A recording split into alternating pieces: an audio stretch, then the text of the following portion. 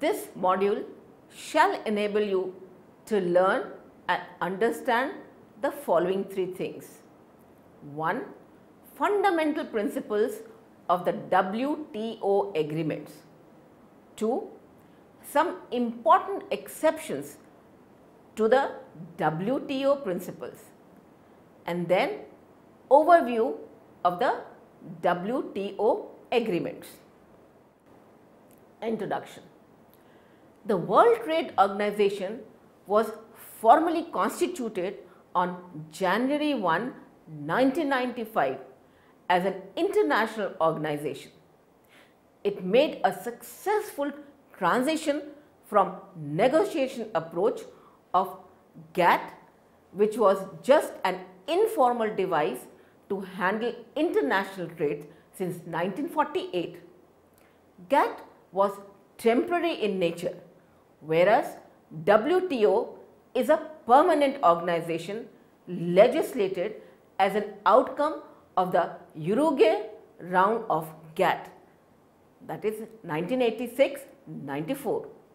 The main objectives of the WTO are to reduce and eliminate tariffs and other barriers to trade, to improve the living standard of people in the member states by raising world production of goods and services, to ensure that world resources are efficiently utilized, to conserve the environment and ensure sustainable development, to promote world trade so that every country gets benefit, to ensure that developing nations get more advantage from increasing international trade, to demolish all obstacles to an open world trading system so as to achieve fastest economic growth, and lastly, to increase competition among all trading partners so as to benefit consumers. In order to fulfill these goals, the WTO agreements were set up. These agreements focused on two main agendas. 1. To reduce tariff and non-tariff barriers. 2. To implement non-discriminating trade policies. However, these two agendas were taken from GATT 1947 and had to be widened in order to meet the growing challenges in the international trade over time. Therefore, two new objectives were included in the WTO. These are concerned with environmental protection and economic development of developing countries, especially the least developed countries. Fundamental principles of the WTO agreements. Some of the basic principles of WTO agreements in order to achieve its above mentioned goals are: 1. Most favored nation treatment principle. This principle is based on the notion that if one country is given some special treatment in international trade, then all other members should be treated equally. For instance, if country A, a WTO member, gives 10% reduction in tariff rates to country B, a non-WTO member, then this same reduction in tariff rate policy must be applied for all other WTO members as well, in order to ensure stability in trade practices. This principle has been operational before GATT was formed. It helped in stimulation of bilateral trade agreements among countries and enhanced trade liberalization. However, in course of time, the functioning of most favored nation clause diminished and led to the creation of trade blocs. Thus, when GATT was formed, this principle was included again on a multilateral basis to ensure free trade system, and finally, due to its advantages, it was carried forward to become one of the fundamental principles of WTO. However, some relaxations are permitted to member countries. For instance, countries can establish free trade agreement among member countries for some particular good or services and can freely discriminate against other countries, or it can grant developing countries special rights to approach their markets, or it can raise trade barriers against products which are considered to be hazardous or unsafe or involving some unfair trade practices. However, these agreements are permissible under stringent conditions. So, in short, under WTO, all nations have to be treated equally in respect of changing trade barriers. Principle of national treatment. The principle says that foreign goods, services, trademarks, copyrights and patents should be treated at par with domestic goods, services, trademarks, copyrights and patents. However, this principle is applicable only if foreign product, service or any item of intellectual property has entered domestic territory. Hence, the policies of internal taxes, internal laws, etc. imposed on imports should be treated equivalent like that imposed on domestic products for all other member countries. Principle on quantitative restrictions. WTO restricts quantitative restrictions on the import and export of any good except that for duties or taxes imposed by any member. It believes that the protectionist and distortive effect of quantitative restrictions on free global trade is higher than that of tariff measures. For instance, if a country imposes tariff to reduce imports, then other trading partners can still increase its exports by making its product cost effective and thereby overcoming trade barriers caused by the tariff. However, if a country imposes quota to restrict imports, then its trading partner will not be able to increase its exports beyond quota limit. Therefore, quantitative restrictions cause more distortions in free trade and its elimination is one of the basic principles of WTO. However, some relaxations are allowed on special grounds of situations. For instance, if a country is exporting too much food grains so that it leads to severe shortage of food grains, then a country may be permissible to use quantitative measures. Also, if a country is facing severe balance of payment crisis on account of excess of imports, then it can restrict imports by imposing quantitative measures. Principle related to tariffs. Tariffs have the most common effect of raising domestic prices in the nation which imposes it. But its effect differ with the size of the country. For instance, in a small country, tariff increases the domestic prices by the amount equivalent to it, whereas in large countries, tariff increases the domestic prices by somewhat lesser amount because a part of the tariff manifests itself in the form of lower international prices. This creates a gap in prices of importing and exporting nations. Thus, imposition of tariff leads to excess supply over demand in the importing country. However, its imposition is beneficial for government of importing country as it gets a revenue. Therefore, the net distortionary effect of tariff depends upon whether the cost to the consumer due to higher prices is greater than profits to producers and government revenue. If this is the case, then small countries are the ultimate sufferer because they are unable to reduce international prices and thus find no improvement in their terms of trade.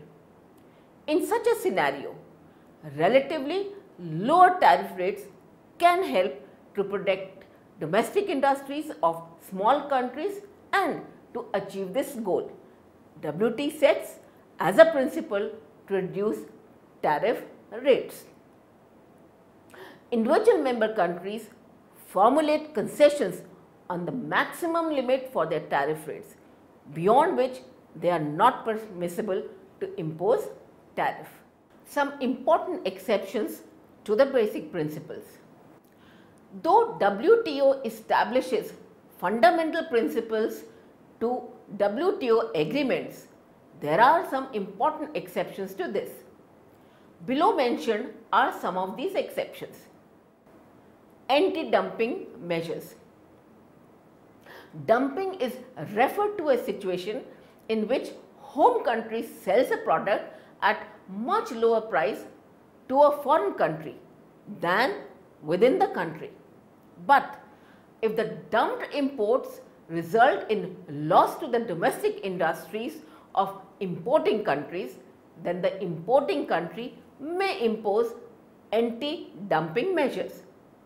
However, this measure should be encouraged carefully to protect domestic industries, as some countries may use it arbitrarily.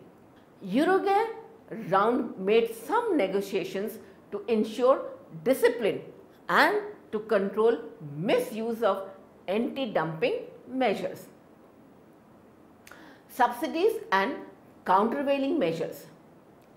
Subsidies are provided in various forms such as grants, industrial development subsidies, research and development subsidies, regional development subsidies, structural adjustment subsidies, tax exemptions, export credits, low rate interest financing of projects, etc. Though subsidies provide protection to domestic industries, it may hamper competition that will prevail in a free market system. Therefore, WTO agreements restrict the use of export subsidies in case of industrial goods and use of domestic goods at the cost of imported one. Also, it allows member states to impose countervailing duties if export subsidy of another country hampers its domestic industries. In case of agriculture commodities, WTO agreements try to ensure lower export subsidies. Overview of the WTO agreements. WTO agreements hold central position in the WTO process of achieving its goal of trade liberalization. Its agreements include all goods and services and intellectual property rights. Almost all of the WTO agreements are a result of Uruguay round of negotiations of 1986-1994. Its basic aim is to induce member countries to reduce tariff and non-tariff barriers and to open their markets for foreign countries. WTO agreements define procedure for settling international trade disputes between member countries.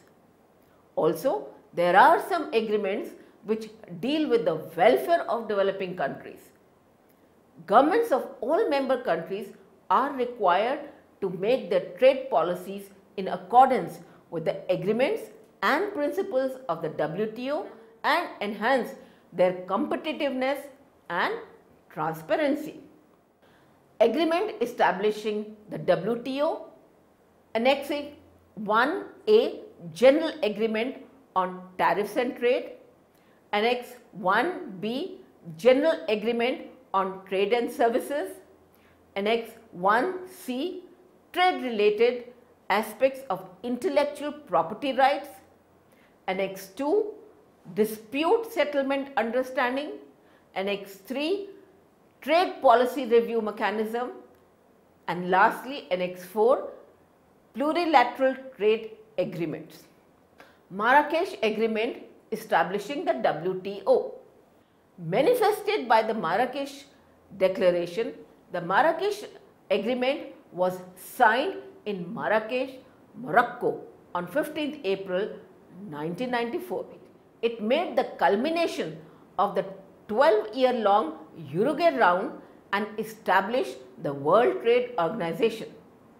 On January 1, 1955, it officially came into being. It was also supported by numerous other agreements on issues including trade in services, sanitary and phytosanitary measures, trade related aspects of intellectual property and technical barriers to trade. The agreement developed out of the General Agreement on Trade and Tariff. A new, more productive and lawfully mandatory means of dispute resolution was also established.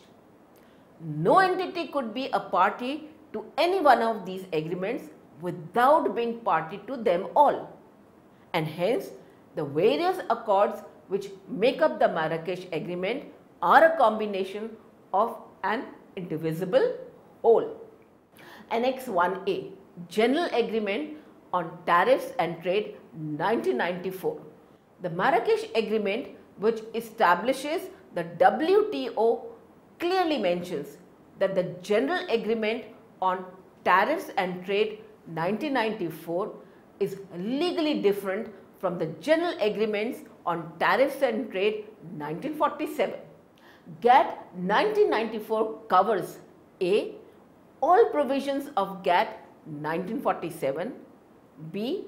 All provisions which come under GATT 1947 before its entry into WTO agreements such as rectifications, amendments or modifications which were introduced through the rules of pre-Uruguay round legal instruments.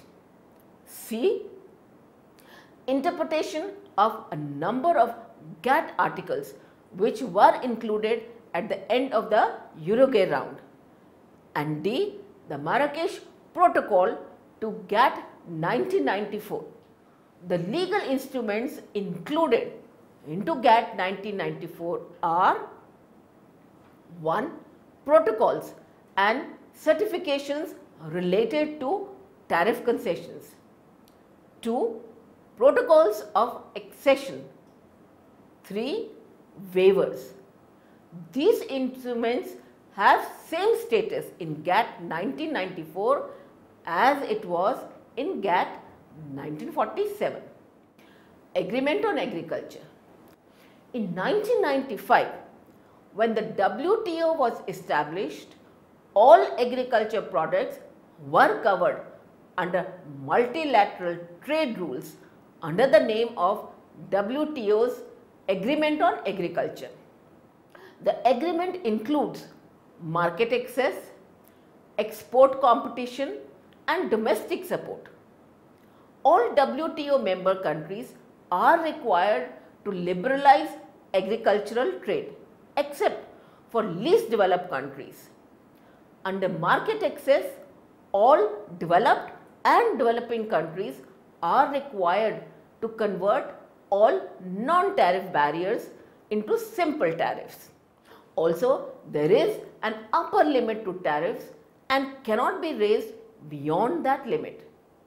It is important to note that all developed countries under this agreement have to reduce import tariffs by 36% over a 6-year period, whereas developing countries have to reduce import tariffs by 24% over a 10-year period.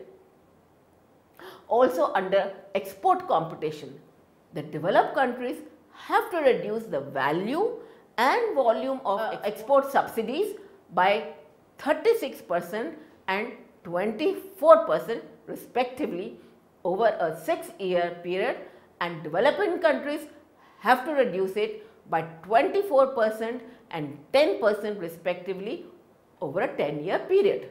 Agreement on the application of sanitary and phytosanitary measures.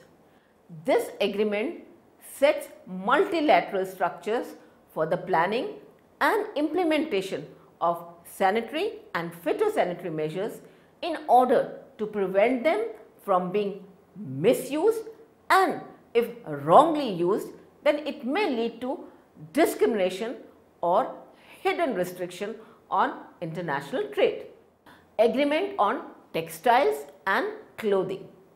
Earlier, textile trade was governed by the multi-fiber arrangement, but now the WTO agreement requires that textile trade should be deregulated by easing import protection policies and gradually integrating it into GATT disciplines.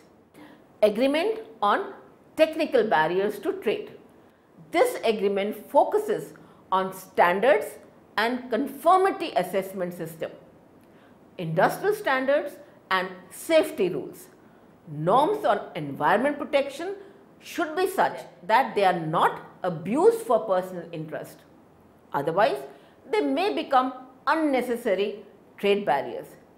Hence, its aim is to achieve transparency in standards and conformity assessment systems and its harmonization with international standards. Agreement on trade-related investment measures. In the late 1980s, there was a significant increase in flow of foreign direct investment in all over the world. However, this inflow of FDI was restricted by some countries by imposing many restrictions, such as local content requirements, which require purchase or use of locally produced goods, manufacturing requirements, for example, some components to be manufactured domestically, trade balancing requirements, which requires import of products be equal in amount to the volume or value of domestic products exported, domestic sales requirements, that is measures restricting the export of products, technology transfer requirements, export performance requirements, that is a fixed percentage of output volume to be exported, foreign exchange restrictions, restricting the import of product used in local production in order to prevent outflow of foreign exchange, remittance restrictions, licensing requirements and employment restrictions in order to protect domestic industries. All these restrictions acted as trade barrier, and in the Uruguay round, negotiations were made to regulate investment measures. The TRIMS agreement prohibited investment measures that violate the principle of national treatment and general elimination of quantitative restrictions. Also, it explicitly prohibits local content requirements, trade balancing requirements, foreign exchange restrictions and export restrictions, that is domestic sales requirements. Anti-dumping agreement. As seen above, the WTO principles allow for some exceptions like anti-dumping measures.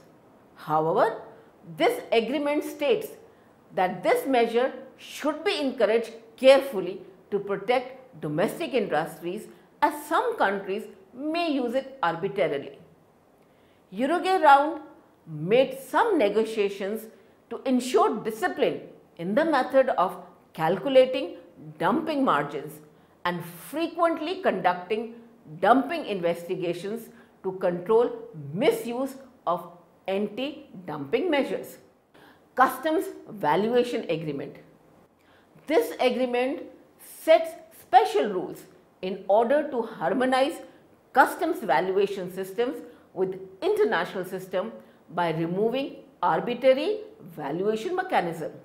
Agreement on import licensing procedures.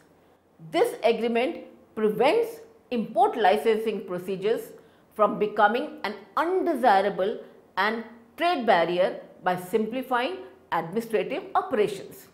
Agreement on subsidies and countervailing measures. WTO principles allow for some exceptions in the subsidies domain. Though subsidies provide protection to domestic industries, it may hamper competition that will prevail in a free market system. Therefore, WTO agreements restrict the use of export subsidies in case of industrial goods and use of domestic goods at the cost of imported one. Also, it allows member states to impose countervailing duties if export subsidy of another country hampers its domestic industries. In case of agriculture commodities, WTO agreements try to ensure lower export subsidies. Thus, the WTO agreement clearly defines subsidies, its various forms and procedures for implementing countervailing duties. Annex 1B, General Agreement on Trade in Services. This agreement is an extension of multilateral trade system to the services. It provides rules such as most favored nation treatment to ensure trade liberalization and transparency in services trade. Also, it prohibits member countries from putting restrictions on market access and other discriminatory measures that may hamper trade in services. Annex 1C, Agreement on Trade Related Aspects of Intellectual Property Rights, that is TRIPS. Intellectual properties such as copyrights, patents, trademarks, geographical location, hidden information, etc. are covered under this agreement. It states most favored nation treatment and national treatment principle for protection of intellectual property rights. Also, member countries are obliged under this act to maintain, protect and administer intellectual property protection system. In addition, it set rules for the settling of dispute related to intellectual property rights. Annex 2, Understanding on Rules and Procedures Governing the Settlement of Disputes. It establishes common rules and procedure for dispute settlement on trade related issues in member countries. Its objective is to prohibit discriminatory measures by members, ensuring quick settlement of disputes by making panels, time frames and instituting an appellate body for the same. Annex 3, Trade Policy Review Mechanism. This agreement sets procedures for review of trade policies of member countries. Also, it performs regular review of trade policies and practices of member countries. Annex 4, Plurilateral Trade Agreements, that is agreements on trade in civil aircraft.